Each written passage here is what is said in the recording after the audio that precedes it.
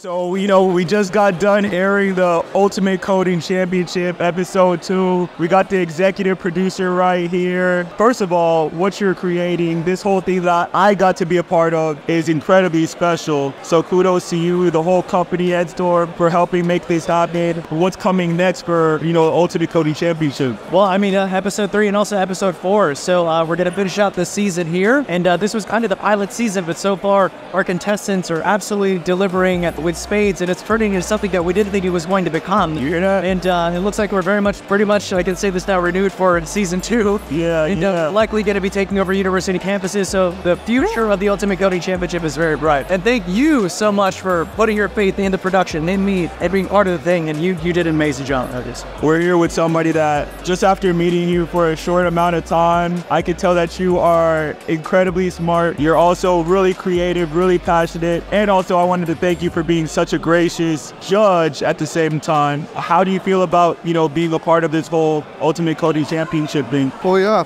first of all, Ken, you are special, and thank you for using the kind words. People like me are endangered species.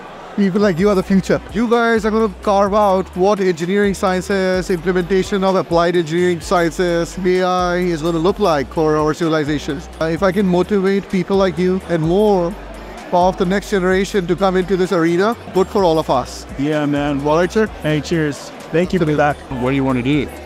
What do I want to do? Yeah, what's your ultimate goal? Well, right now, one of the big things with what I do, I run an organization called Tech Founder Flow. We started off as a coding boot camp. The people that go through my training program, they built 6 apps in 16 weeks. That's cool. So we're good for you. We're really awesome about you. We're revolutionizing education. We're revolutionizing education. You're unleashing people. It's more than revolutionizing education. Who gives a crap? You get it. Dude, you're building people. You're establishing an opportunity for them to take their God-given gifts and principles and come out and actually create things that benefit the world around them. You get it, 100%. Yeah. Give it up for Nova.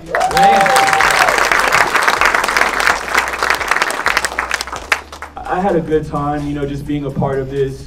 Software engineering is something I've been real passionate about as soon as I got into it. I come from a non-traditional background. I studied psychology and art in college. Never thought about being into technology, and then as I described on the show, as soon as I tried it out, I fell in love with it right away. Now I'm just really passionate about spreading the word that a software engineer can be anybody. It could be anybody in here, and the more different minds that get to interact with this craft, the better. And right now we're in a really pivotal time with artificial intelligence coming about, where it just opens up the possibility for more creativity to interact with technology. So I'm glad to be a part of this thing that's real special. Cheers to you, Julian, and cheers to you guys at Headstorm.